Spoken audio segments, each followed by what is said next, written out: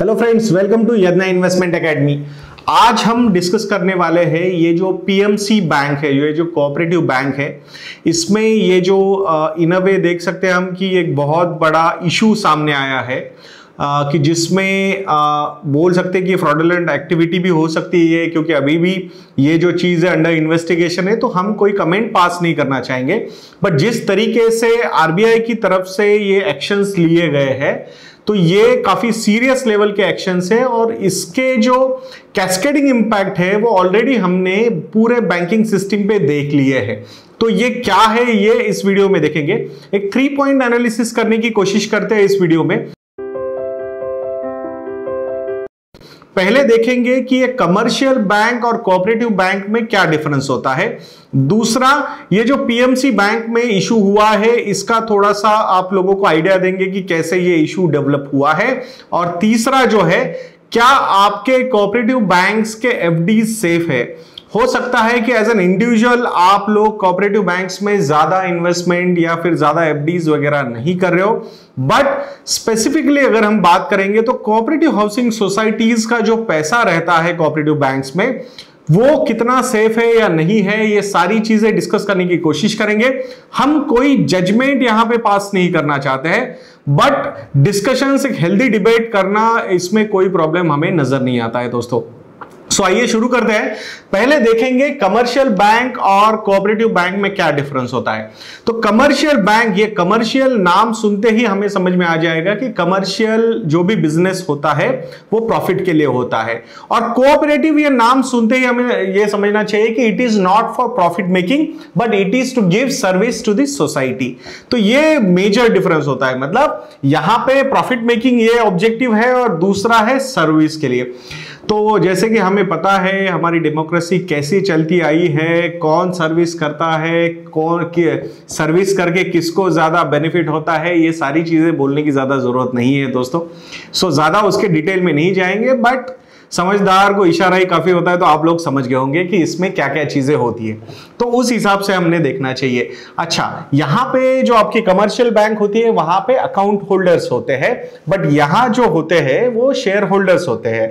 तो आपको नॉर्मली अगर आप उस बैंक के साथ डील करना चाहते हो, आप उस बैंक से कुछ लोन्स लेना चाहते हो या फिर वहां पे एफडीज करना चाहते हो, तो आप लोगों ने देखा होगा वो जो कोऑपरेटिव बैंक्स के एम्प्लॉइज हैं आपको बोलते हैं, सर आप शेयर्स ले लीजिए, हमारे बैंक की शेयर्स ले लीजिए, आपको इतना डिविडेंड मिलेगा, इतना परसेंटेज डिविडेंड मिलेगा।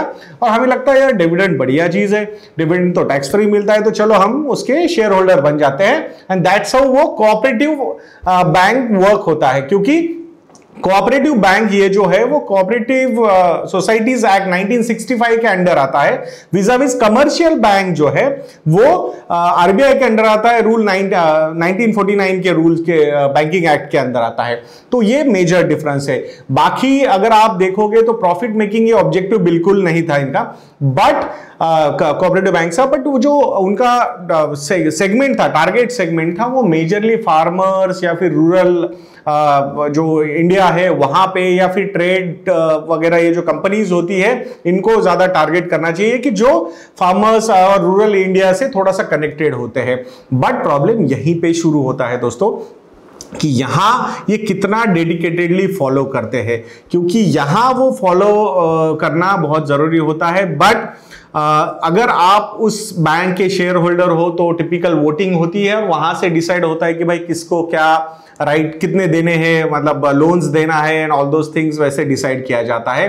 प्रॉपर आरबीआई के रूल्स के अंडर रेगुलेशन में नहीं आता है। बट अगर कोई फ्रॉडुलेंट एक्टिविटी नजर आती है तो आरबीआई इंटरवीन कर सकता है, और वही चीज हुई है पीएमसी बैंक के साथ। तो जो सेकंड पॉइंट हम डिस्कस करना चाहते हैं, टेकिंग दिस डिस्कशन फॉरवर्ड, वो है पीएमसी बैंक में ये एग्जैक्टली क्या हुआ है। अराउंड 8,383 करोड़ रुपीस की total loan book PMC bank की है, एज पर देयर रिपोर्ट मार्च 2019 में जो उन्होंने एनुअल रिपोर्ट सबमिट की थी, उस हिसाब से अगर हम बात करते हैं तो वो जो नंबर है 8,383 करोड़ रुपीस, तो उसमें जो एनपीए के नंबर्स डिक्लेयर किए गए थे बैंक के साइड से वो थे 2.19% के। तो आप समझ सकते हो as per PMC banks March ending जो क्वार्टर था उसके हिसाब से अगर हम बात करते हैं तो हार्डली 160 करोड़ रुपए का लोन थोड़ा सा प्रॉब्लम में है, ऐसा उनका मानना था। बट नंबर क्या सामने आया? नंबर सामने आया 6500 करोड़ का। 6500 करोड़ रुपए के लोन्स इस कंपनी ने, इस कोऑपरेटिव बैंक ने एक कंपनी को दिए थे और उस कंपनी का नाम है HDIL। ये एक रियल एस्टेट रिलेटेड कंपनी है और इस कंपनी को 6500 करोड़ रुपए के लोन दिए गए थे। 44 अकाउंट्स में ये लोन दिए गए थे। बाद में ये लोन्स मैनेज किए गए, मैनिपुलेट किए गए और वो अराउंड 21,049 अकाउंट्स में अलग अलग उन्होंने डाइवर्ट कर दिए, मतलब दिखाया। सारा सिस्टम जो है वो इसके हिसाब से दिखाया, ये न्यूज रिपोर्ट्स बता रहे हैं। तो आप समझ सकते हो दोस्तों, 8,300 करोड़ रुपए का अगर टोटल लोन बुक है आप बैंक का, और उसमें से 6,500 करोड़ के लोन्स अगर एनपीए इन अ वे देखा जाए तो हो जाएंगे। एनपीए क्यों बोल रहे हैं? क्योंकि HDIL ये जो कंपनी है उसने NCLT में अप्लाई किया। NCLT में क्यों अप्लाई किया? मतलब इन अ वे देखा जाएगा तो ये कंपनी इंसॉल्वेंसी की तरफ बढ़ रही है। ये इंसॉल्वेंसी का इशू मतलब क्या होता है कि यहां पे सारे सेटलमेंट्स किए जाएंगे और अच्छा खासा हेयर कट इनके जो लोन जिन्होंने दिया है या जिनसे इन्होंने लोन लिया है उन क्रेडिटर्स पे ये हेयर कट उनको ये हेयर कट लेना पड़ेगा, जिसमें PMC बैंक सबसे आगे है। तो उस हिसाब से अगर हम देखते हैं तो ये बहुत बड़ा डेंट होगा। 75% का NPA कवर करना बहुत मुश्किल जाएगा किसी भी बैंक के लिए। तो ये क्या बन रहा है अभी? ये ऑब्वियसली गवर्नमेंट को यहाँ पे इंटरवीन करना पड़ेगा। कोऑपरेटिव बैंक है जिसमें एक छोटा सा 1% 1.5% का एक्स्ट्रा इंटरेस्ट लेने के लिए बहुत सारे लोग इन्वेस्टमेंट्स करते हैं थ्रू FDs। तो FDs के पैसे उनके अटक गए। जिस दिन RBI ने इंटरवेंशन किया तब तो सिर्फ 1000 रुपए निकाल पा रहे थे दिन के, और अभी थोड़ा सा pressure, all those things, political pressure, आप बोल सकते हो कि ये इलेक्शन, महाराष्ट्र में इलेक्शंस हो रहे हो और मेजर जो उसका प्रेजेंस है वो महाराष्ट्र में है। तो उस हिसाब से अगर आप बात देखोगे तो थोड़ा बहुत और ज्यादा इंटरवेंशन हो गया पॉलिटिकल साइड से भी, और वो 1000 का 10,000 रुपीज पर अकाउंट हो गया वो लिमिट। बट आप समझिए दोस्तों, कुछ दिन पहले हम एक इन्वेस्टर है उनके साथ बात कर रहे थे, तो उनके जो मुंबई के इन्वेस्टर है, तो उनके साथ जब हम बात कर रहे थे तो वो कह रहे थे कि अराउंड 2 to 2.5 करोड़ रुपीस के FDs है हमारे PMC बैंक में। PMC बैंक में उनके FDs है, वो FDs से जो इंटरेस्ट आता है, बाद में उनके जो कोऑपरेटिव हाउसिंग सोसाइटीज है उसमें जो पैसा रेज करते हैं वो मंथली बेसिस पे, उस हिसाब से वो उनका पूरा सिस्टम, पूरा सोसाइटी का जो है उनकी कोऑपरेटिव हाउसिंग सोसाइटी, उसका ऑपरेशंस का खर्चा निकलता है। अब वहां पे अगर 2-2.5 करोड़ रुपए के FD का इंटरेस्ट ही बंद हो जाता है जो वो मंथली पे आउट लेते थे, तो कैसे मैनेज किया जाएगा ये सारी चीजें? मतलब आपके जो मंथली मेंटेनेंस चार्जेस है कोऑपरेटिव हाउसिंग सोसाइटी के, वो इमीडिएटली बढ़ाने पड़ेंगे आप लोगों को। तो ये सब चीजें आपने देखनी चाहिए। जो तीसरा पॉइंट हम आप लोगों के साथ डिस्कस करना चाहते हैं कि क्या आपके कोऑपरेटिव बैंक में जो FDs है वो पैसा सेफ है क्या? हम यहाँ पे कोई फियर मॉन्गरिंग नहीं करना चाहते हैं दोस्तों, बट कुछ डिफिकल्ट क्वेश्चंस जो है वो हमें अभी पूछना शुरू करना पड़ेगा कि भाई कहाँ पे एग्जैक्ट एलोकेशन इन्होंने लिया हुआ है। क्या सही में हमें कोऑपरेटिव बैंक्स की जरूरत है क्या, जब इतना अच्छा नेटवर्क हमारा नेशनलाइज बैंक का है, इवन प्राइवेट बैंक्स भी इतने ग्रो हो रहे हैं जो RBI के रेगुलेशंस में आ रहे हैं। हमें कोई प्रॉब्लम नहीं है कि कोऑपरेटिव बैंक चलने चाहिए, उसमें चलाइए, बिल्कुल चलाइए, कोऑपरेटिव बैंक चलाइए, बट वो कोऑपरेटिव बैंक्स को प्रॉपर्ली गवर्न हो रहे हैं क्या? जब फ्रॉड होता है तब RBI के पास रेगुलेशंस के लिए ये सारी चीजें आएंगी। ये सही है? कितना सही है? Cooperative housing societies cooperative banks में पैसा रखती है क्योंकि उनको जो इंटरेस्ट होता है वो टैक्स फ्री मिल जाता है वहां पे। सही में ये कोऑपरेटिव हाउसिंग सोसाइटी का एजेंडा टैक्स फ्री इंटरेस्ट लेने का ही है क्या, या उनको मेन एजेंडा होना चाहिए कि भाई हमें हमारी कोऑपरेटिव हाउसिंग सोसाइटी प्रॉपर्ली चलानी चाहिए? तो टैक्स सेविंग ये ऑब्जेक्टिव पहला बनाएंगे तो ऑटोमेटिकली जो कैपिटल प्रोडक्शन है वो शायद कहीं ना कहीं तो हम उसे कॉम्प्रोमाइज कर देंगे। तो ये सारी चीजें, ये डिफिकल्ट क्वेश्चंस हमने पूछने चाहिए। हाँ, मैं आपसे वादा करता हूं कि मैं मेरी कोऑपरेटिव हाउसिंग सोसाइटीज में जो इन्वेस्टमेंट्स है मैं उनको क्वेश्चन पूछूंगा कि जो भी कोऑपरेटिव हाउसिंग सोसाइटी में मेरे हाउसिंग सोसाइटी के पैसे रखे हुए, FDs किए हुए हैं, क्या वो सेफ है? क्या सही में हमने वो प्रॉपरली बैलेंस शीट एनालाइज किए? क्या सही में हम उस पोजीशन में हैं कि वो बैलेंस शीट हम प्रॉपरली एनालाइज कर पाएंगे? क्या अभी टाइम आ गया है कि RBI ने इंटरवीन करना चाहिए और वो सारे ऑडिट्स प्रॉपरली शुरू कर देने चाहिए कि एग्जैक्टली पेन कितना है? और ये सब चीजें हमने देखनी चाहिए। ये जो अभी पीएमसी का इशू हुआ है उसकी वजह से पूरा बैंकिंग सेक्टर को वापस प्रॉब्लम आ गए।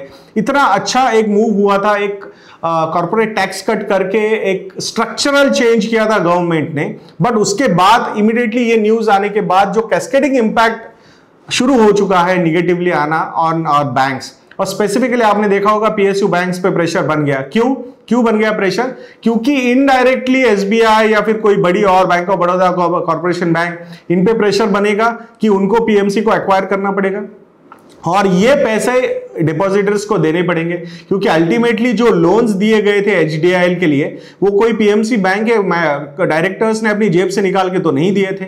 वो ये पैसा था कोऑपरेटिव जो मेंबर्स है कोऑपरेटिव बैंक्स के, जो शेयर होल्डर्स है, उन्होंने, जो इन्वेस्टर्स है, डिपॉजिटर्स है, उन्होंने ये पैसा रखा था। वो पैसा इन्होंने दे दिया समझ के कि भाई हम तो बहुत बढ़िया काम कर रहे हैं।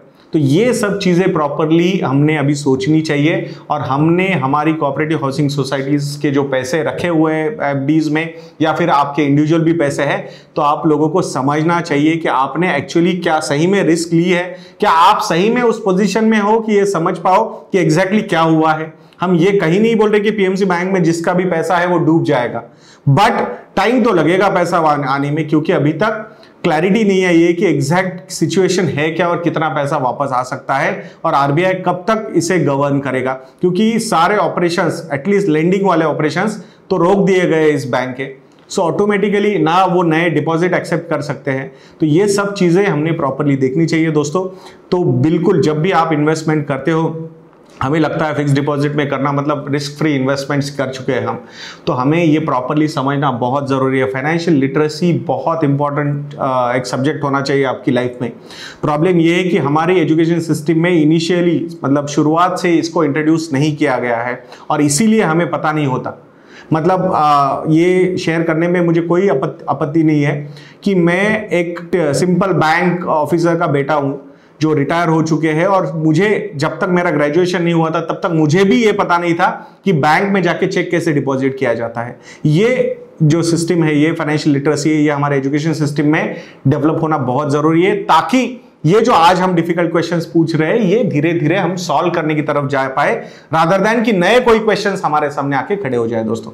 सो हम आशा करते हैं कि ये वीडियो आपको इंफॉर्मेटिव लगा होगा दोस्तों।